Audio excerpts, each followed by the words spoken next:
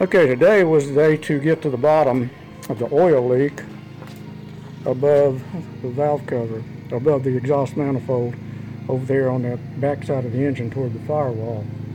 And yep, there's a friend cutting grass again today. I don't blame him today. It's like 72, 73 degrees out here. It's absolutely fantastic. But getting that back valve cover off was a royal pain in the ass. Had to take the power steering pump completely loose. I had to take the fuel rail loose. I had to remove the exhaust gas recirculator valve and bracket and hose. And these dead gum plug wires fought me every step of the way. But I finally got it. It'll be easier going in now that I know what size screws they are and what the bolts are. This is the valve cover that's on the front of the engine. It was not leaking.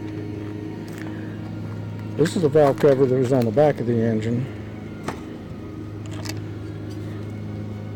And it was this corner right here that was leaking. It looks pretty grungy around that. All the telltale signs of oil leaking out and heating up right along there. So my suspicion that that's what the problem was, I believe is going to be correct. So now all I got to do is clean these guys up, take a break and drink a beer, and I'll put these things back in tomorrow because my ass is tired. I'm old, I'm aggravated, and I don't like fights, and this was a frickin' fight.